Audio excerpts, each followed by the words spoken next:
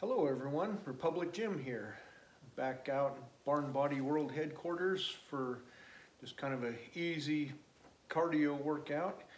Going to be spending some time on my stationary bike and wanted to talk a little bit about a sort of a long-term project that I have that I've been putting some planning into and starting to get set up for. So first of all, just for context, this is my stationary bike with this sort of redneck setup sitting on a stand. But what we have here is a classic Schwinn Varsity that I think originally I got it back in the late 1970s and rode it all the time back then as I was going through school and up through when I graduated high school and a little while after that. And then it kind of sat around collecting dust. But there's a few distinctive things about this that I need to point out. And back when I was riding it all the time, and I was also a very frequent runner. I was in really good shape, had good muscle endurance and a fair amount of leg strength. And so we swapped out the front sprockets. Well, it started out life as a 10-speed, which was a typical varsity, heavy bike. You know, had fenders and everything else, but had kind of standard gearing. So we swapped out the front sprockets and went with larger ones. So currently the smaller sprocket in front is larger than the stock largest one was. So greatly increased the gear ratio there. And then in the back, eventually switched to a 6-sprocket packet there, which are all smaller than the standard ones. The smallest sprocket there is extremely small.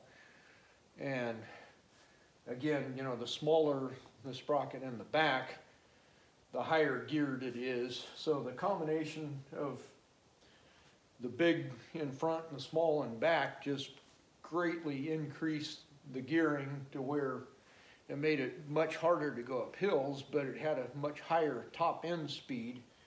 And back then I was all about just racing around, going as fast as I could. And, you know, of course, having the extra gear in the back there gave me a 12-speed instead of a 10, so that helped a little bit with the range of gear selections.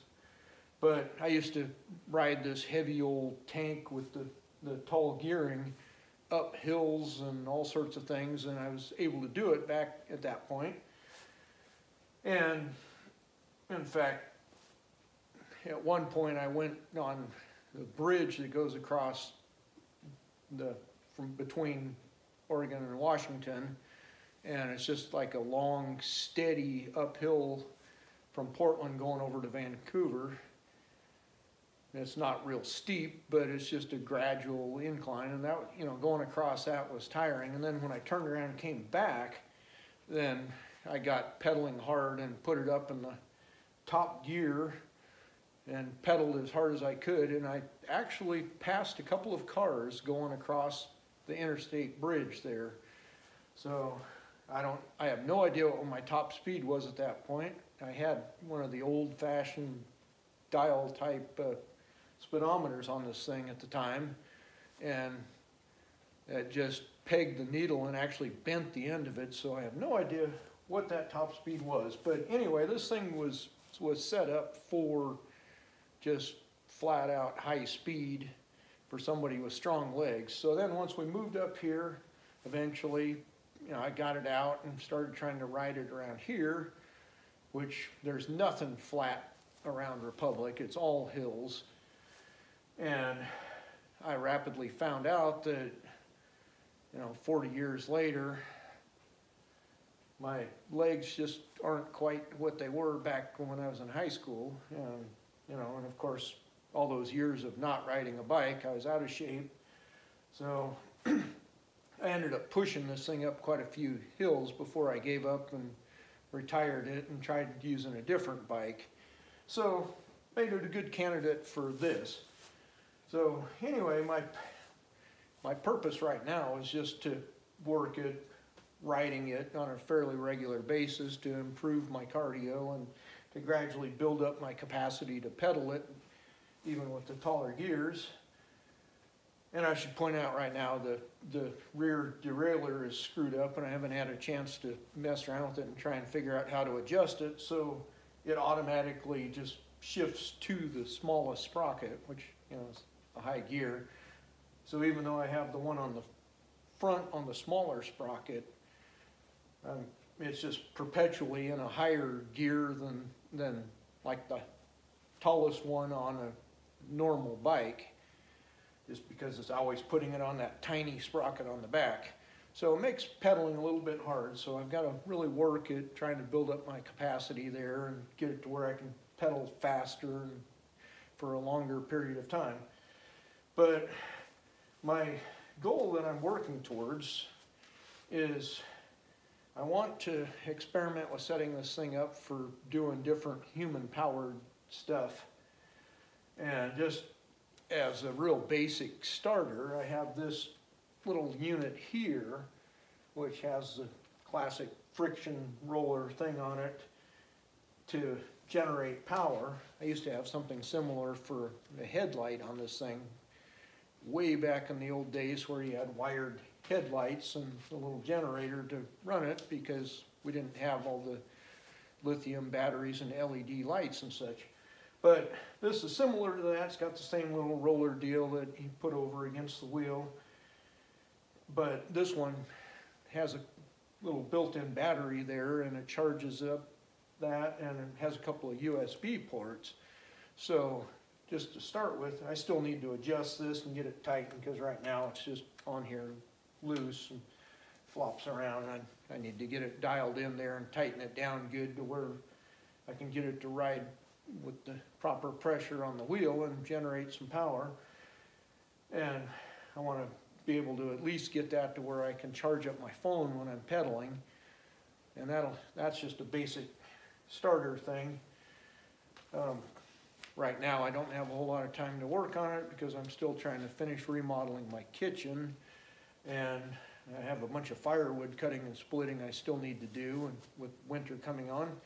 So, you know, not a project that's going to be happening immediately, but over time I'm hoping to kind of work on developing this. My plan is to get a few layers of plywood, make a flywheel on the back to replace the standard wheel. I want to attach the gearing and figure out a way to rig up a pulley for a belt, and, you know, have that somewhat heavy plywood flywheel on the back that'll take a little more energy to get going, but then will help sustain like steady power output. And then have it, like I say, you know, have it to where I can hook up a belt with a pulley system, and eventually what I'd like to work towards is having this all mounted on a more solid platform with the integrated system with the belt and pulleys and stuff, to where I can have a work platform up here in front and be able to hook up things like a bench grinder, which, you know, that would be a relatively easy one to do. I can just pull a grinding wheel off of one side and attach a pulley, run a belt, and I can then use the grinding wheel on the other side and use that as a sharpener or that sort of thing. You know, that's one possibility. I've seen diagrams for how to hook up like a blender and things like, you know, anything that has rotation. Of course, it'd be easier if that rotation is in the same plane as what the wheel is turning, but it's not too hard to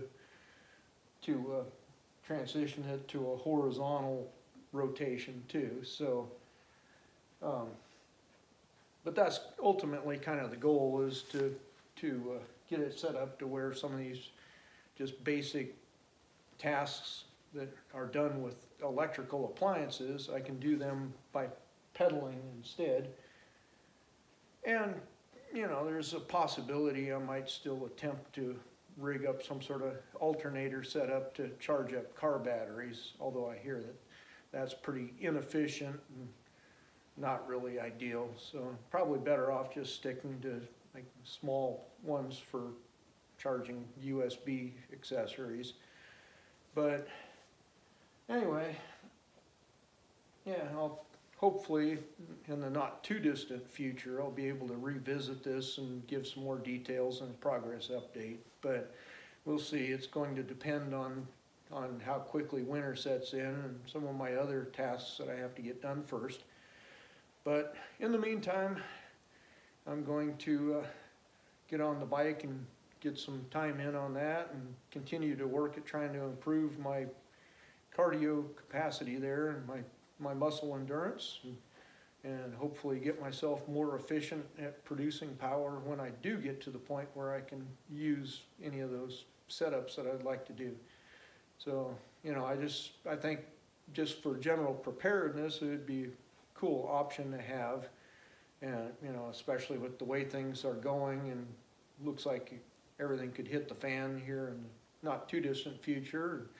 So nice to have some backup options for producing power or doing just general tasks like sharpening and such.